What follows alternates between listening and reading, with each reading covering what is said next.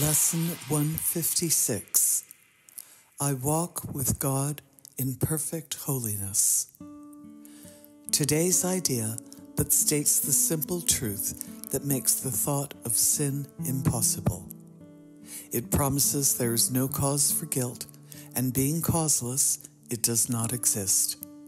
It follows surely from the basic thought so often mentioned in the text: ideas leave not their source. If this be true, how can you be apart from God?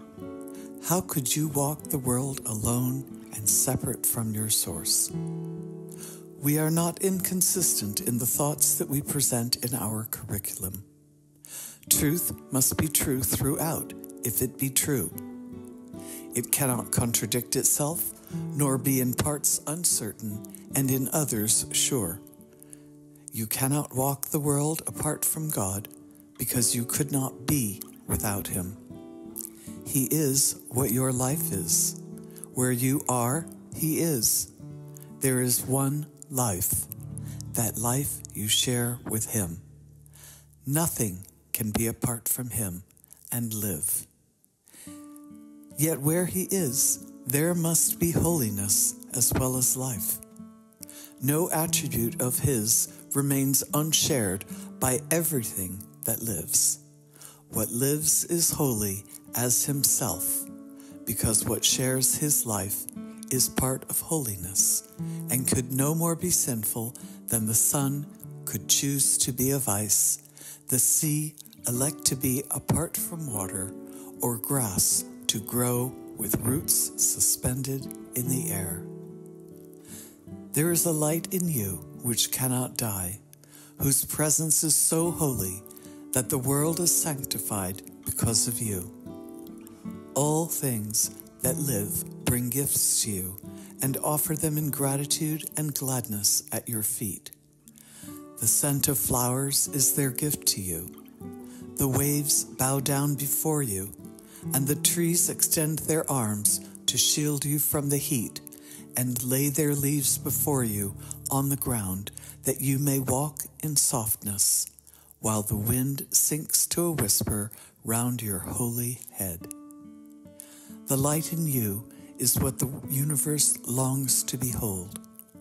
All living things are still before you, for they recognize who walks with you.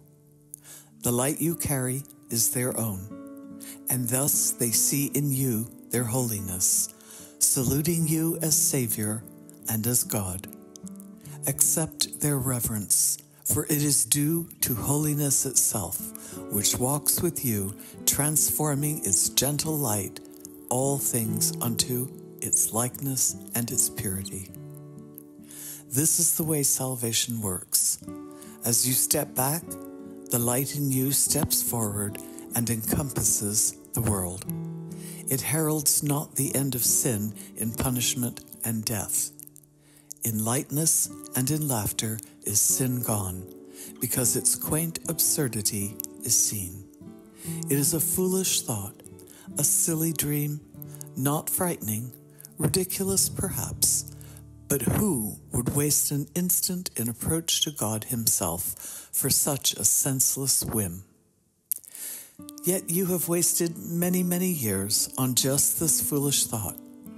The past is gone with all its fantasies. They keep you bound no longer.